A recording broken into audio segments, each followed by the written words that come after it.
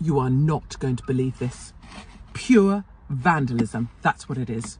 So in the People's Republic of Wales, where communist leader Drakeford has implemented 20 miles an hour speed limits everywhere, which means that you drive slower than a fat bird walking, pushing a stroller full of triplets.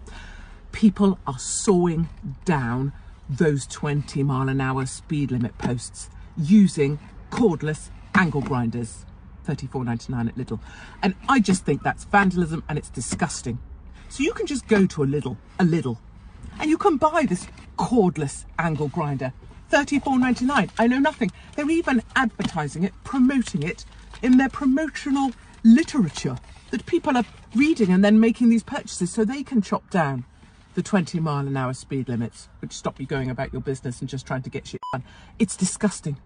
So first we had the vandals using foam filler from Toolstation to take down Sadiq Khan's ULEZ spy cameras. I mean, people tried to, go about their jobs, clean the city, serve their healthcare needs. They needed to be spied on. People have been filling those with foam filler, $6.69 from Toolstation.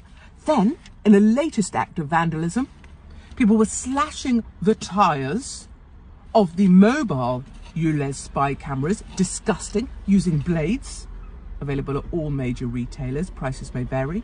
And if that wasn't enough, now this, cordless angle grinders being used to take down the 20 mile an hour speed limit signs. I mean, I just think, I wonder what the world is coming to.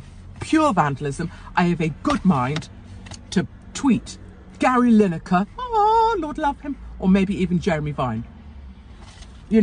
They should be aware of the sort of vandalism that's going on. People running around with these things, $34.99 from Lidl. I call it disgusting.